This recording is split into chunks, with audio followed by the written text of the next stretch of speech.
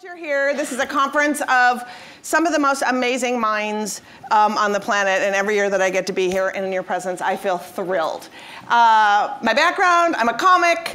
I am a writer, TV producer. I created The Daily Show. I was the head writer there for 3 years.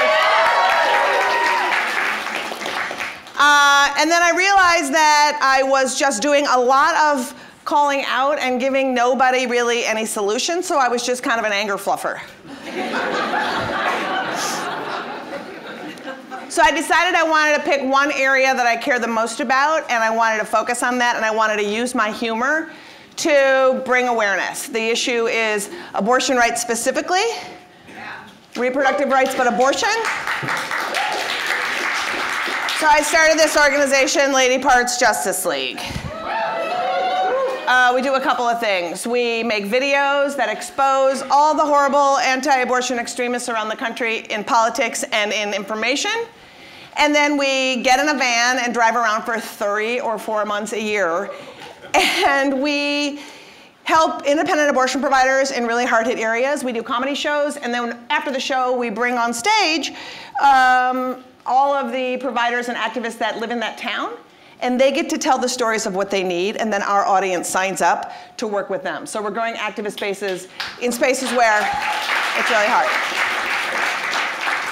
Then we work with other groups to do initiatives that expose all sorts of shit around abortion, because our media does not talk about it.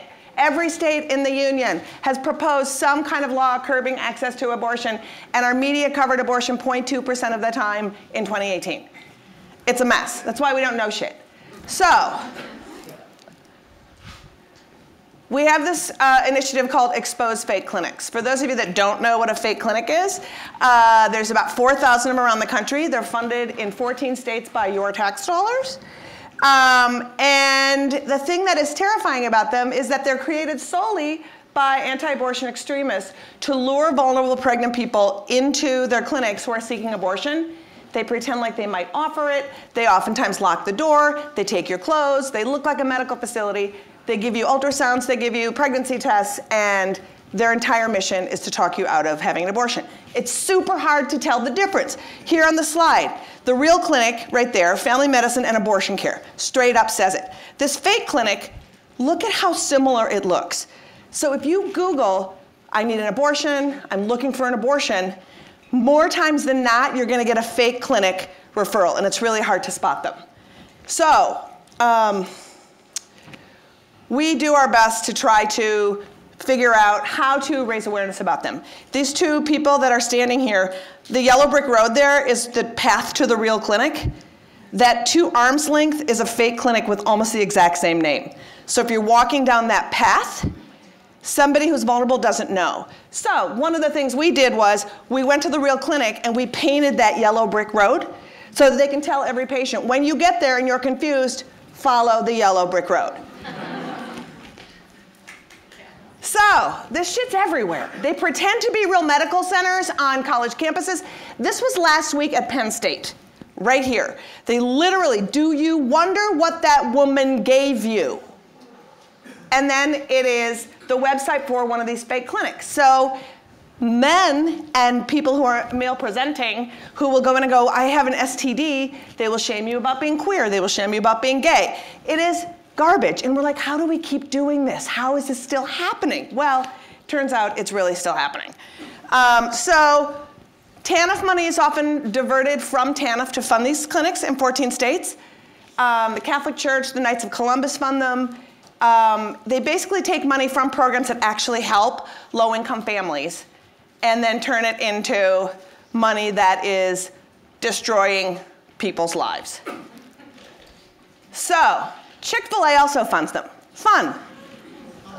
Yeah, biscuits for babies. Everybody, Chick-fil-A. How about a hand for Chick-fil-A? It's not that good. So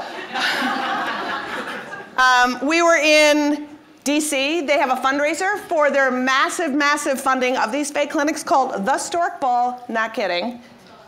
The Stork Ball. So they had it at the Trump Hotel. We went and did a projection on the Trump Hotel. Kirk Cameron was the keynote speaker, so their movement is nailing it. And we put this out. So we're taking action. Now, here's the thing. They have something that is wildly horrifying. Not only do they have brick and mortar clinics, they also have mobile units. We have identified 200 vans that park in Walmart parking lots. They are all over the US. And so we launched an initiative this week. I don't think I'm gonna have time to show you the video, but I'll show it to you if you find me later. So what they do is they park in Walmart parking lots, grocery store parking lots, or oftentimes they'll pull their mobile units on the same street or across the street from an actual abortion provider. And as you're walking to your appointment, they'll be like, hey, you have to come in here to get your ultrasound. Yeah. Is there anything creepier than a weirdo outside of a fucking van going, come in for an ultrasound? Yeah, hard pass.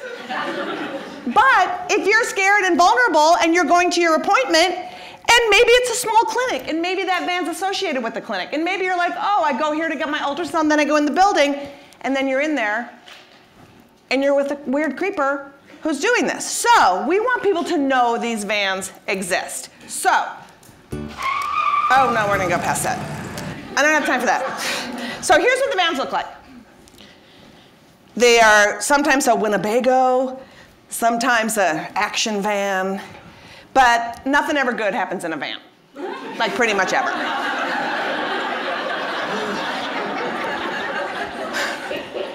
So at the exposedfakeclinics.com website, we have launched Exposed Fake Clinics, Graham the Van. So here we have Graham the Van. What we want people to do is go to the website, click on where you live, find one of these mobile units, go take your picture, and on Insta and Twitter, it's hashtag Graham the Van, name what the van looks like, where the van's located, so that people who are vulnerable and looking can understand where these vans are and that they're fake. Because if we don't figure out how to explain to people the difference between what a real healthcare facility looks like and what a scary coercive healthcare facility looks like, we're never gonna win the conversation.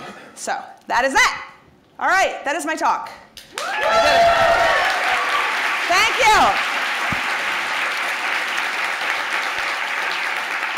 Also tomorrow at the lunch break, if you want to grab your lunch, I'm going to be just downstairs and just having a sort of little gathering. If you want to talk about repro rights, these vans, anything, I'll be downstairs and we can blab. So, are you ready to start this part of Frank? Yeah. Okay, I'm super excited. This first person coming up is an incredible comedian and a colleague of mine, and I feel like right now, it just feels like sometimes the comedians are the truth tellers that are all we have left, right? So done right, it is authentic, it speaks truth to power, it punches up, it punches sideways, it never punches down. Sideways sometimes is up, I gotta be honest. Sometimes you're like, yeah, I don't think so.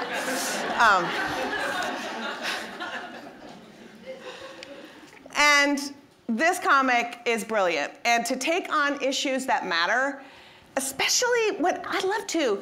Have you heard the whiners who are like, you social justice warriors, they're policing language. I'm like, the only language you seem to want to say is the N-word or the C-word.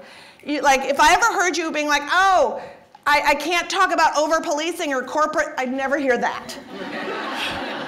It's so hard to talk about my corporate overlords, because you're not. Bring it up. The good news is this next comic who's coming talks about over-policing, talks about Black lives, talks about being queer, talks about all the issues that people need to hear about through a comedy lens. And I'm so excited to bring her up. Please welcome Elsa Wade!